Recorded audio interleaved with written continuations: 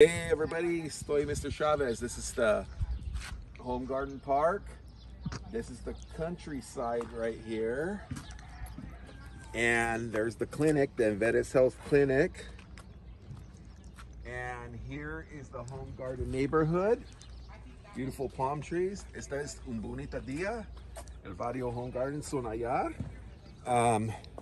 Everybody, ladies and gentlemen, I just wanted to say that you all have a good time, accept Jesus Christ your Lord and Savior. And I want to tell you that the Armenian genocide, 1915 Armenian genocide, was masterminded by Talat Pasha. During the World War I, not just the Ottoman Empire, but Armenia had their own country.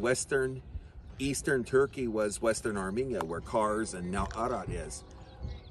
The Turks and Ottomans thought that the Armenians were conspiring with Russia, and a man named Talat Pasha, along with his brother Enver Pasha and Jamel Pasha, the three Turks, masterminded the genocide, deporting Armenians out of the Ottoman Empire, and invaded Armenia's homeland, where Western Armenia, where Kars and now Arad is, invaded their homeland and stole it from them and slaughtered many Armenians and massacred many. And they did commit genocide. They tried to exterminate our race, but of course, obviously they didn't get all of us. To be called a genocide, you don't have to kill the whole race off. It's just your attempt to get rid of the whole race and kill many. That is a genocide. And Talat Pasha, Enver Pasha, the Turks are guilty of that.